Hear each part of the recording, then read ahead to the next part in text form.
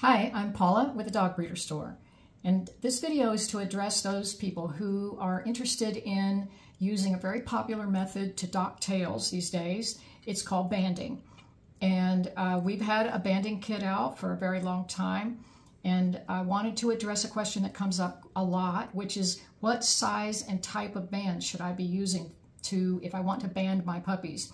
We used to shear dock puppies, but banding is much less trauma, and you'll get a better effect when you do banding.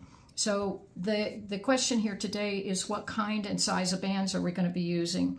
So the Dog Breeder sells a tail docking and dew claw removal kit that comes with a booklet, a 19-page booklet that has great instructions, wonderful photography, and it aligns with the videos that we have on our playlist on the YouTube channel, the Dog Breeder channel.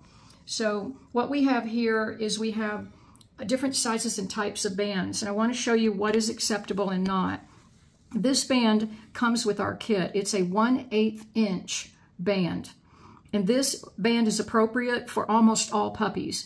Any of the average size puppies, we raise boxers, they work for them, and puppies that are, let's say, 6 ounces up to maybe 1.5 pounds at birth. This band is a 3/16 inch band. This band is appropriate in a couple of situations. One is where you have puppies with really thin tails. Maybe they're 3 or 4 ounces at birth. They have really thin tails, and this band might slide on them. So we want to actually have a slightly bigger band, and we want to put it on the elastrator prongs, and we want to double it over just like somebody would double over a ponytail band. So the other situation where you might use a 3/16 inch band is where you have a puppy that, let's say, is more fussy and it has a very fat tail, and this band is not going to slide on them. And I don't want to single anybody out, but we've been using these on Rottweilers a lot.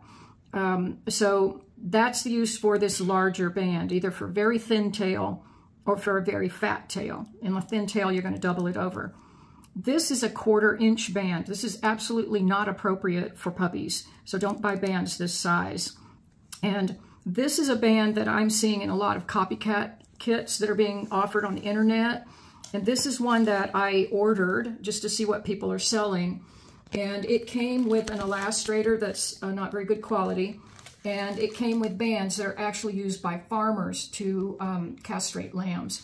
These can damage a puppy. So make sure that you're not using these bands. Don't buy them at a farm supply or on the internet. Make sure you're getting the bands from somebody like at the Dog Breeder Store where we know what we're doing, and we can make sure that you have the correct bands so you have success and you have a really beautiful tail when you're done with your puppies. We also offer our kits with excellent quality elastrators. We have evaluated a lot of elastrators. Some of them break when you push on them. Some of them are covered with all kinds of weird chemicals. Some of them just peel when you start to use them.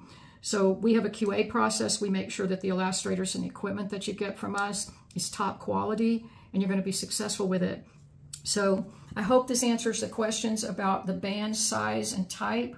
Please don't ever use these bands on any puppies. Don't use the big bands. You're only going to use the 1/8 inch band, which is the smallest one made, or the 3/16 inch band. And if you get them from the Dog Breeder Store, they are the correct size and type, and you'll get great instructions. Thank you for watching. Make sure to subscribe to our YouTube channel at the Dog Breeder channel and to our mailing list for articles at thedogbreederstore.com.